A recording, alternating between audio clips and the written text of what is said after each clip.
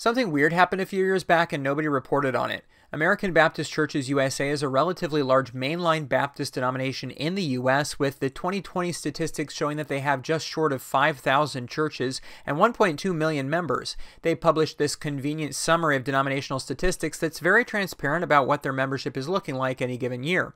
Look at 2014, 1,198,000 members. 2015, 1,173,000 members. 2016, 1,159,000 members. 2017, 1,145,000 members.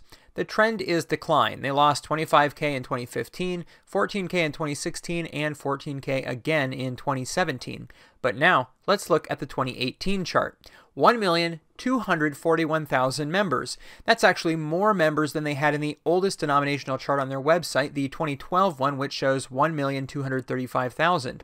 What good news, right? The American Baptist Churches gained back a decade of lost membership in just 1 year, over 96,000 new members for 2018.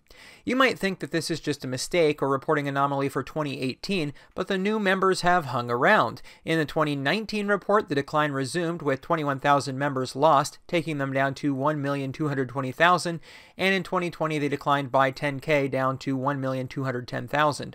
Maybe some new churches joined the denomination, right? But notice that the reported number of churches is actually declining. Something can explain this, surely. Well, let's look at the reports between 2017 and 2018. What region experienced the most growth? Central Pacific Coast did grow from 13.6 thousand to 14.2. Connecticut went from 38.9K to 39.8K. Dakotas gained 100 members, and District of Columbia stayed the same. This number here shows the number of churches reporting, which for DC was 0, so that explains no change in the numbers.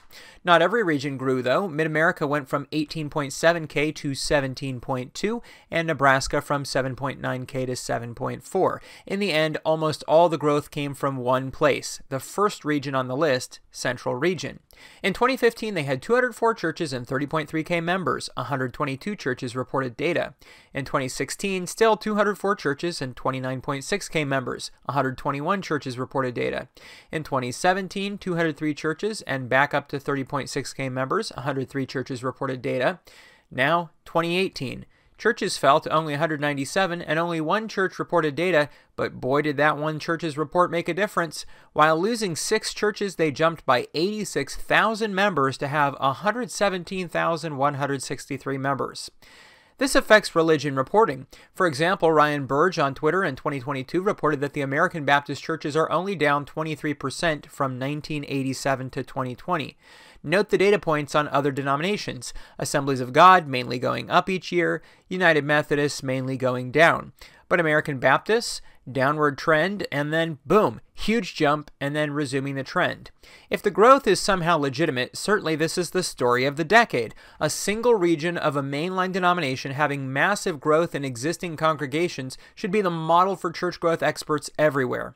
What's the answer? I don't believe the growth is real. Either the denomination had those members all along but didn't report them, perhaps due to a sudden change in methodology, or they didn't have them and are now mistakenly reporting them. Either way, their decline is being masked by this anomaly.